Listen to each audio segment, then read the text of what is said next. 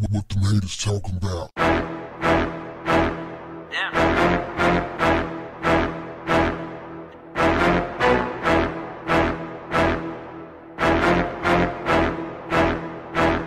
What's up, family? An American fitness guru is trapped inside of Dubai, unable to see his mother and his teenage son from a previous relationship in the U.S. His name, Jordan Branford. He's 44 years old. He's facing a $68,000 fine or up to 7 years in prison. All because he posted the word bitch on Instagram and his ex-wife reported it to the police. His ex-wife is an Egyptian by the name of Salma Ismail, and she reported him for using the swear word on the Instagram post out of spite. You see, he and Salma has been going through it. She's tried to sue him on a number of occasions, trying to get money out of him, hundreds of thousands of dollars. She's told him that, hey, you know, my uncle is a judge and we can get things done around here. So Jordan is going through it, man. If he can't pay the fine, he's going to have to serve that 7 years in prison. Now, other things that you can do, other things that are known to be offensive in United Arab Emirates that could get you some time is if you post the middle finger from the WhatsApp, you can end up in jail. Also, you can't post pictures of people without their knowledge, even if it's in a crowd.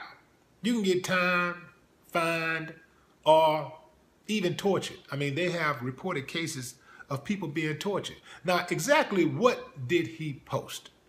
This is the post. So I woke up today and heard the bitch made another case. That's all it took, and them folks came to get him. Wow, man, can you imagine what would it be like if that happened in America? Yeah, we wouldn't have no rappers. Now, we would have rappers. Just not that many. I mean, yeah, we'd have rappers, man. We got a lot of rappers out there that keep it clean. But not just rappers, man. Instagram models, just regular people, man. You know how people get on Instagram, on social media in the United States and act a plum ass fool. I mean, no tact, no manners whatsoever. And some people, man, they type in all caps and they just curse. That's all they do. They can't make one post without cursing. So it would be hell on wheels for Americans. I couldn't even imagine something like that. Boy, you'd wipe out 99% of the population day one. You wouldn't have enough jails. You'd have to have concentration. You'd have to have camps, like refuge camps. I was about to say concentration camps, but that's what it basically would amount to, concentration camps. But man, that's crazy.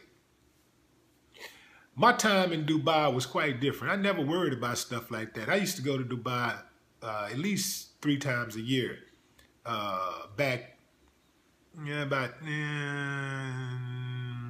7, 8 years ago. So for about 10 years. I was out there all the time because I used to live in Azerbaijan, which is not far from Dubai. My son used to play in rugby tournaments out there. Every year he would be in Abu Dhabi, and they'd be playing against the French and Spaniards and all of that kind of stuff. So I used to be out there quite often, and I never thought about that type of stuff. But then again, that was also before Dubai passed its cybercrime laws. They stepped their cybercrime laws up. I think it was 2012 is when they enacted those cybercrime laws. So, yeah, the word bitch is considered offensive in Dubai. Now, the crazy thing is that it's also considered offensive in the U.S., but being offensive in the U.S.